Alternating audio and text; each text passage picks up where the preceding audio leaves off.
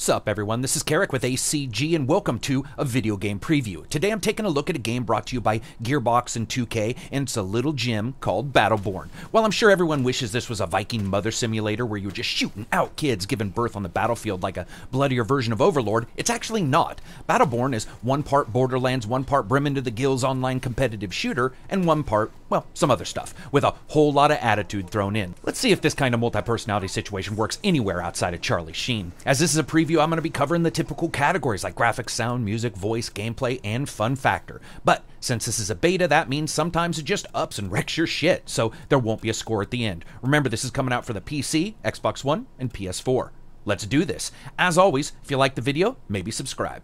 Graphics are up first. One thing you have to think is this game absolutely loves to throw special effects around. Whether you're unleashing evil spirits across the level at ice golems or sniping bad guys from 200 yards away as that robot dude from Hellboy 2, the fact is the game, up close and far away, looks pretty damned good. The Borderlands style and presentation are there, but for me, much of the animation also seemed improved from the Borderlands and just past titles. And though things didn't always line up when the action got hot and heavy, the varied levels of verticality handled by the characters seems a little bit more organic now than it was when I last saw it, which was many months ago, and certainly more so than the Borderlands titles themselves. Now, the characters are also very unique, easily the most unique in design of any game that I can remember in a long time. If you gave me a Joe Rogan worth of LSD in 2 months, I probably couldn't have come up with some of these. Pissed off spirit skeletons driving steampunk armored suits? Check. Old men driving electric thrones? Check. Half person, half mushroom biological constructs? Check. Four-armed magic users that, actually use all four arms in their animation? Check. And a living piece of sentient ice, simply known as Kelvin.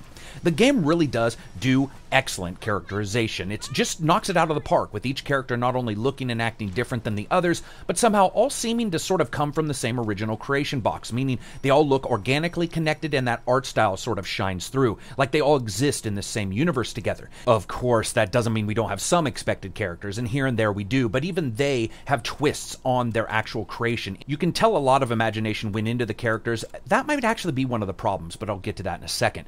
Speaking of locations, they are excellent, from the multi-overlapping sections of the ice map that almost requires constant movement, as no camper space seems safe for too long, to the massive sprawling single-player levels that easily feel like mini raids, both in design, but also in time to traverse. Absolutely excellent work, and so far I haven't found a single location that I personally dislike. Though that doesn't mean I won't, and it doesn't mean you won't. Now, when it comes to weapons and their animation, they are also excellent. Not only does everyone have completely different powers and attacks, this is what you'd expect, come on, but that can sometimes be a negative because it feels like you're living inside of a digital Jackson Pollock painting, as hits, explosion, shield, lasers, gunfire, magic flamethrowers, and robots are all basically mating on screen right in front of you. I liked it, but I can see some people just losing where they are when they first jump into the title.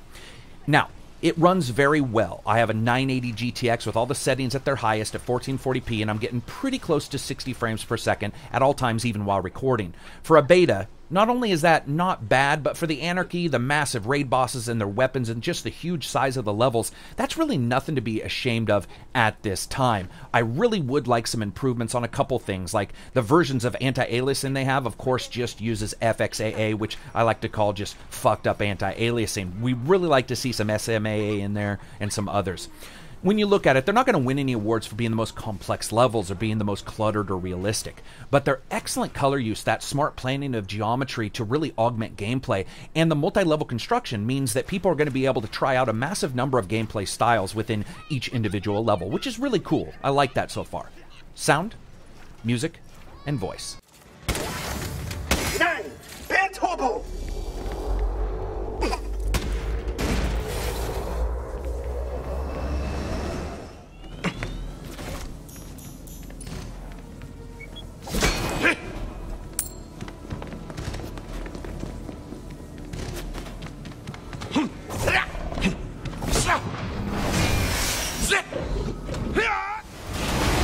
By an efficient, unstoppable maelstrom of violence.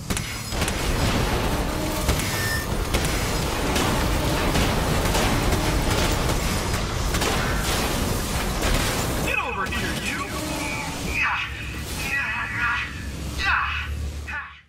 And sound is of first, of course, and my hat's off to these guys for remembering that many gamers spend an inordinate amount of money on their audio systems, meaning all manner of audio settings and styles like nighttime mode and others, as well as the seemingly more and more popular option of switching around the angle of that surround sound speaker, which is great, as everyone's home is going to be different anyway, and as you guys know, sound is my thing. Once you jump in, you are going to feel like you're being greeted by a cacophony of sound, but I tell you, what surprises me is that for the most part, so far, there's been barely any muddy sound present, even when the Gatling gun of some shrunken-headed Go America characters firing at full speed, Whiskey Foxtrots dropping shotgun hellos to people nearby, and Toby the evil penguin-looking mech creator is dropping bombs right next to you. There's almost no sonic overlap, meaning sound becomes a very, very useful, almost integral part of playing. Enter into a battle, and if you're wise, you know who you're with anyway, and that means by using sound alone, you can identify where enemies are by the sheer fact that they're firing to your right, and you didn't enter the battle with anyone, say, using magic.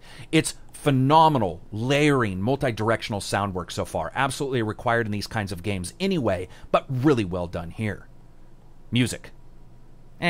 It's okay. It's very lightly applied, in fact, and in some main single-player missions, when you actually have that time to hear it, it's barely playing there as well. This is a beta, so that's probably subject to change, or they've just decided not to do it, but for now, it's typical, very layered ambient, so that it doesn't get in the way of the excellent sound work that we see. Now, that's probably the best bet for a title like this, but I was sort of surprised just how lean it was. Voice.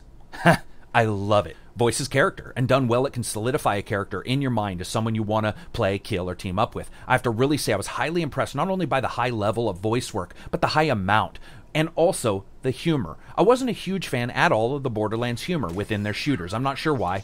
Here, though, whether in the multiplayer or single player, it fits, and whether you're taunting bad guys or listening to an AI asking what everyone's going to do after he suicides himself because he isn't smart enough to figure out what that actually means, is just perfect. Every character has their own unique little style and voiceover work, and there's just a lot of it. But Karak, what if I don't like their voiceover work, you may ask? Well, that's going to be an issue, because for people killing one another, they sure do like to yak. Gameplay. So, really, there are sort of two sides to this, but of course, you enter it from the same way. The first thing you do is you pick a character from an assortment of about 5, with more unlocking in a fairly steady stream as you play, so don't worry about not having enough characters to play. Characters have a primary and secondary weapon attack, as well as a tertiary attack that gets unlocked during missions, and easily enough, the game informs you what kind of character that one that you're choosing is. For example, simple or complex. Complex, of course, meaning that your skills might require specific timing or situations to even work, or at least work better. Very cool outlay of information within the entire game's HUD. Now, each character also has helix skills. These are represented by a DNA helix and usually augment the primary or secondary weapon attack, or in some characters, they occasionally add something unrelated. Skills are upgraded in the heat of battle, but the system's relatively easy, requiring 2 quick button presses, regardless of the choice you're going to make. Skills run the gamut, and having played a couple characters now for a while, I can say that though at first they won't play too differently from one another, once you level up in the midst of the combat, they will start to feel slightly different if you don't have the choice to have individual characters on when you're game playing. Before you head out into battle, you also have to choose a loadout, which is a set of equipment that you find by buying loot crates with in-game only credits or by finding those items on the battlefield. As normal, they have various levels of rarity, some seemingly story-based ones as well, I've noticed. Again, no pay to win here that I can see whatsoever. So you have 3 spots for your gear, and they all do a manner of different things, like adjust reload speed, add damage to your helix skills, and an assortment of other adjustments. The one odd thing here, and it takes a little bit of getting accustomed to, is that equipment is not on when you start a level. You have to actually turn them on by doing well in the battle. Now, that's not a game killer, but it's certainly something that's a little bit more of an adjustment for some of us, depending on the games you've been playing in the past. Now, once you've done that, you jump into either PvP or a single-player level. First, I have to say that right now, and of course this could change because it is a beta, the game feels absolutely fluid, and the feedback on weapons, including recoil, switching, aiming, and leading, all feel dialed in. And what's really nice here is whether you're taking the battle up close and personal or sitting back and sniping, so far everything feels right. And the buck of a sniper rifle or the rattle of a machine gun already feel like the things missing from Borderlands that are a bit more prominent here. Now, of course, you may not have had a problem with Borderlands weapon recoil and feedback, but I think it's just a little bit more forceful in this title. Now, single-player levels are massive, taking anywhere from 40 minutes to over an hour to get through, depending on difficulty chosen, skill, and if you kill some of the spawn generators and stuff like that. They're excellent set pieces so far, and the cartoon series-like style of their presentation is both typical Gearbox, but also fitting for what happens within them, which I like that sort of narrative symmetry. PvP has a slim selection, though, of modes. So far with Incursion, where you try to kill the other team's drones before they do, typical capture points, and Meltdown, which is where you win by escorting suicidal minions to their death as they march into the opponent's robotic chipper shredder. Very fun mode right there. Now, regardless what you choose, the game does indeed reward teamwork, both in a defensive mindset, but also in a building and creation mindset, as each level is rife with places where you can spend the in-battle currency that's known as shards and build things like turrets, missile launchers, attack drones, and traps of all kinds. That, mixed with the typical defensive and offensive playstyles normally seen, I noticed a couple things here that were either more visible in this game due to the way it's paced, or new completely. And this new gameplay style didn't really feel like a subtype of the other two. Now you don't have just the defensive style player or offensive, but a builder. Some people just collect shards and build weapons to back you up. And I can't stress how much of a game changer a couple lasers can be in a big battle. And of course, that's different than your typical support characters, because they're there as well. In fact, sometimes I'd end up finishing off a battle in the main area and look up to see where some people were taking more of a constructor role, battling it out for a coveted laser position, and that layered battle type mixed with the fluid verticality that seems to be within almost all of the levels just feels fresh. Again, I'm not saying it's absolutely new, I'm just saying that this game sort of allows you to hinge on it. Now, whether you win or lose, at some point it comes to an end, and points are tallied for both a thing called command and character levels, as well as a bunch of other unlocks you can do. Now, command ranks or levels unlock things like other characters and gear, while character ranks unlock augmentations, which allow for unique helix skills, so that those who do play this a great deal will see a difference between themselves and a newcomer. It just won't be in the equipment, it will also be here. You also have to figure a game by these guys is going to have a lot of unlocks, and there's a ton of things, information about the characters, world, almost unlimited equipment, and of course tons of character titles and other things. Now, here's where I'm actually a bit nervous about the game, though. Right now, what I see is a game with an absolutely boatload of amazing characters that are interesting and really, really fun to play that don't have that many unique places or modes to actually play in. You see, it's sort of this weird funneling. There's a lot of options to experience the single and multiplayer content, but it doesn't seem like there's a lot of levels to really, or modes to really play in. Now, when it comes to the actual options to experience those, you have pretty accurate AI for the most part, split screen local, PvE, PvP, co-op PvE, and even a mode that lets you jump back into a game you were kicked from. Of course, you can't jump into games in progress, which I actually think is a really cool middle ground. But finding that there were only 3 PvP modes seems relatively light, especially with one being bog standard multiplayer. And with characters that are solidly packed to the gills with unique voiceover work and personality, I am absolutely surprised we don't see some serious branching out here with more unique styles in the PvP modes, even including in the PvE modes, though there is a hardcore style. They do have plans for content later in both free and level pack-ins, sort of like Borderlands with story content, so that'll be really interesting. Also, I was sort of surprised to find out that each multiplayer game type only comes with 2 maps, meaning 6 total PvP maps when it starts, as well as, of course, your single-player stuff. And while the single-player maps are awesome, big, and epic, they are also awesome, big, and epic, meaning a huge investment for stepping in. That's complaining that your awesome has too much awesome in it, so it's somewhat less awesome, but I figured I would throw that out there for people who are thinking about possibly getting this game. If you're jumping into anything in Battleborn, it's somewhat of an expected investment.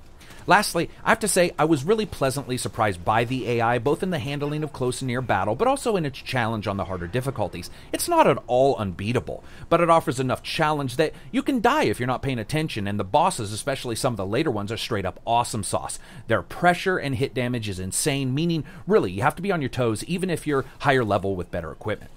Fun factor, and pretty much why you should get this, or not get it. So far, and this is the beta of course, I'm having a blast. The characters are fun to play as the game is absolutely loaded to the gills with unlocks. There's no pay to win, and the single player content really is super lengthy. Now, why should you play it or check it out? Well, if you liked Borderlands and wanted more, if you like personality, lots of possible complexity within the combat, then it's something you should check out. That being said, the game is always online. Now, say what you want about that, hate it or not. It's something you should be aware of if you think about buying this game in the future when reviews start coming out. For me, it doesn't bother me, but I can certainly see why other people would look at that and decide not to get it. I'm going to say this. When I first heard of Battleborn, I was very vocal that I wasn't impressed. I wasn't impressed after I saw it the first time either, and I said that on multiple podcasts on this channel and in multiple different videos. I played it once long ago, and I didn't come away impressed there either, as control was rough and the characterization just didn't feel there. But holy hell, things have absolutely changed. And regardless if once the reviews come out and we start playing this, and maybe even if I review it, regardless of the fact if I change my mind there or if I end up really, really liking it, I have to say one thing that's really nice. It's nice to be pleasantly surprised, and it's nice to see a game actually come out and really shock you with the changes that have been implemented. So anyway, as always, if you like this, give it a thumbs up. If you dislike it, give it a thumbs down. Maybe check out Reddit, Patreon, whatever. Peace out.